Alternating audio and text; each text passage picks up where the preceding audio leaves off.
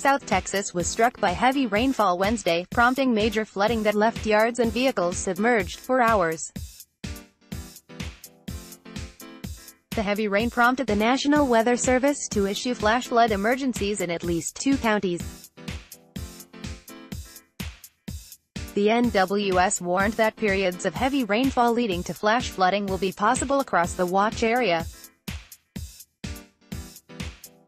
Additional rainfall of 1 to 2 inches is expected, with 3 to 4 inches possible in isolated locations. Residents of Weslaco, Texas, took to Twitter to share photos of the devastating floodwaters in their neighborhoods. Weslaco police urged residents to avoid driving and stay home. Leo Dan Perez of Weslaco told Newsweek that the floodwaters were already receding but cautioned it probably was not safe to drive out yet. "Looks like the worst of it is over," he said. He noted, however, that the rain was sorely needed. The rain flooded Perez's backyard but did not reach the inside of his house, he said. But he had spoken to neighbors who experienced water damage in their homes and flooding to their cars. Joshua Rodriguez, who also lives in Weslaco, told Newsweek the rain flooded both his front and backyard.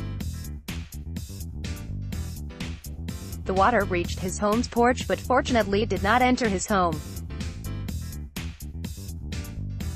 Rodriguez said the water has been slow to recede because the draining system usually takes a while. "We were lucky," Rodriguez said.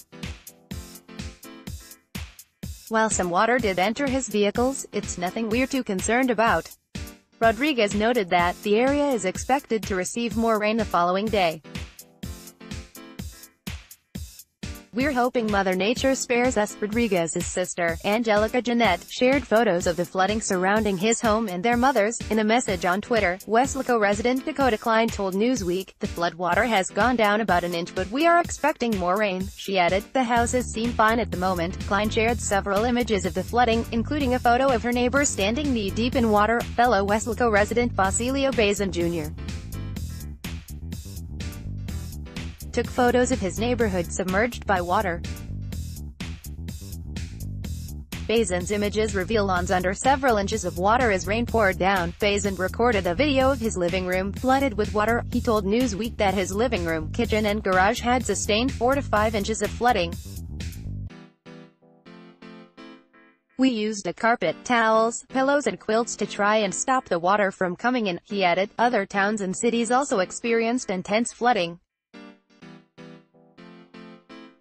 According to the Weather Channel, the NWS reported that Harlingen, Texas, received 14.65 inches of rain in the 72 hours ending at 11 a.m. CDT on Wednesday, Fabian Ramirez shared a photo of his neighborhood in Far, Texas. Floodwaters can be seen stretching throughout the block, making the street impossible to see. According to the Weather Channel, radar imagery shows rain showers and thunderstorms, with locally heavy rainfall affecting parts of the Texas coastline. An upper-level low-pressure system, which is prompting the heavy rainfall, is expected to stick around into Thursday.